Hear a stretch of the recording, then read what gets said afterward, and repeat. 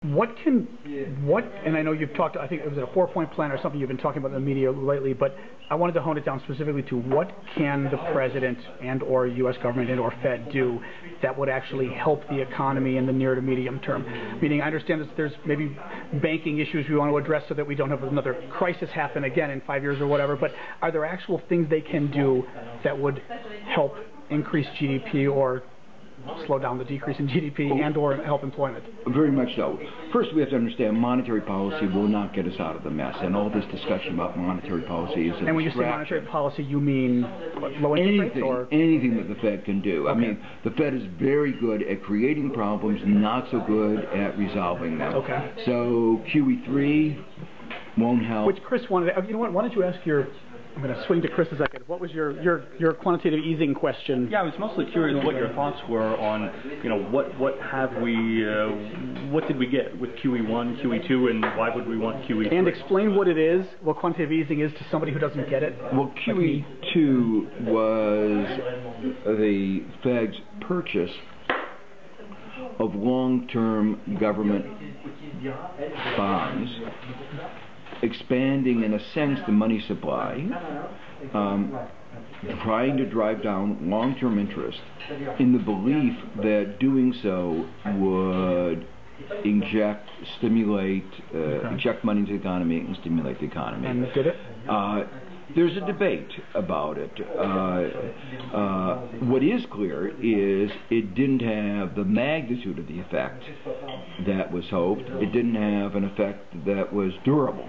Right. If it had an effect, it was very short-lived. Okay. The channels through which it was hoped that it would have an effect were several. One was that it would lead to more lending. Didn't really happen, partly because we haven't fixed the banking system. Okay. Another channel is lower interest rates. Lower interest rates typically do not have much effect on investment in a period such as the one we're in. Many firms have excess capacity. 40% of all investment before the crisis was in real estate. Real estate prices are down 30–40%. Why would anybody invest even if the interest rate were negative? Right. So you're not going to throw good money after bad, even at a very low interest rate. So the concept was fundamentally flawed. Okay. Large firms are sitting on large amounts of cash, and slightly lower interest rates are not going to make any difference. Small firms, many of them are in need of money, but the Fed, the administration, didn't fix the banking system, the part of the banking system that lends to SMEs, small and medium-sized enterprises. And even if they had, most SME lending is collateral-based. The collateral is real estate. Real estate values are down 30–40%. So even if the banking system were fixed, it would not necessarily lead to the hoped-for increase in lending. Okay. The two channels that may have had a little effect was that slightly lower interest rates on bonds might have encouraged speculation in the stock market, driven up stock market prices, and the hope was that higher stock market prices might induce people to consume more.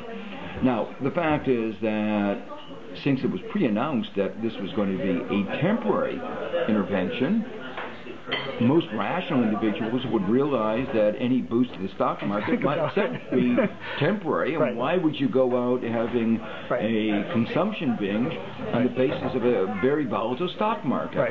And since then, we've seen the stock market prices have come down. So it would only be somebody foolish that would have gone out and consumed on the basis of the temporary boost to stock market prices. What may have had some effect was the attempt at competitive devaluation. Lower interest rates lead to lower exchange rates. The U.S. Fed would never claim that it's engaged in beggar-thy-neighbor policies trying to lower our exchange rate, increase our exports at the expense of Europe or other countries around the world. But that was probably the only effect that was significant. The problem is that other countries don't like that, and they responded. And they responded in ways to at least limit the magnitude of the effect. And one of the long-term consequences of that is that it has had a very adverse effect on our relations with many other countries and on, you might say, capital market integration. Because as the money quite naturally went not to investment in the United States, but to where growth was strong in emerging markets, money went not where it was needed, but where it was not needed and not wanted. These countries have put up barriers to the inflow of capital. Okay. And ironically, while the U.S. has argued for years for capital market liberalization integration, because of QE2, countries have put up barriers to the flow of capital. So the benefits over the medium term are probably almost negative.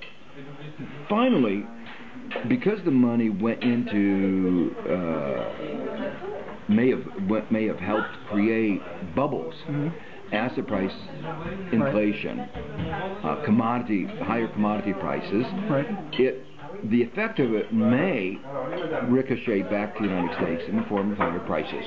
Okay. And that poses the risk of the worst of all possible situations. Very little impact on U.S. economic growth, but a negative effect on inflation, increasing the dilemma facing the Fed. What does it do if growth remains low, but inflation starts to increase? Because then they can't increase interest rates, so they kill the economy even further. Exactly. So they may have actually creating for themselves a problem down the line.